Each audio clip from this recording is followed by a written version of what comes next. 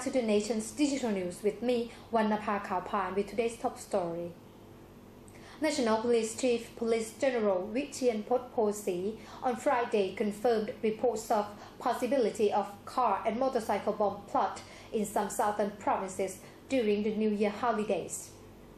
Security agencies have warned that insurgents have planned to create car and motorcycle bomb attacks in Yatla, Narathiwat and Songkhla's Hatyai district during the New Year. Prime Minister Abhisit Vejjajiva said on Thursday he was informed about the plots.